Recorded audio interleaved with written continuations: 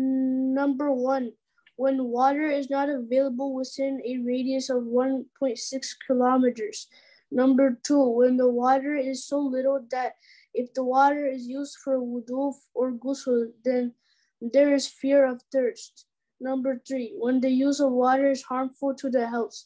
Number 4, when there is fear of an enemy or dangerous animal near the water.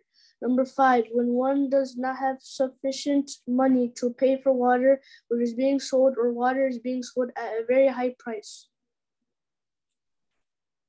Iman, read out. Number 1, when water is not available within a radius of 1.6 kilometers.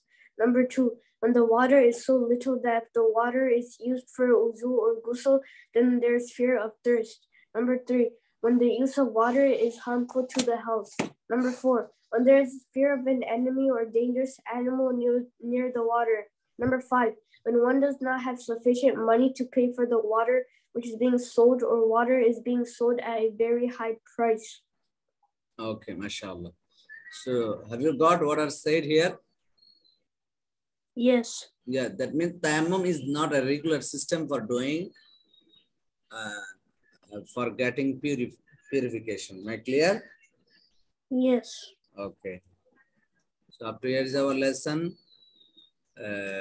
Because of your sickness and your lackings of your practices, we're gonna finish today's lesson now. But tomorrow, I don't wanna get this circumstance tomorrow. And Iman, take care yourself and get remedy. May Allah recover you soon, inshallah. Okay.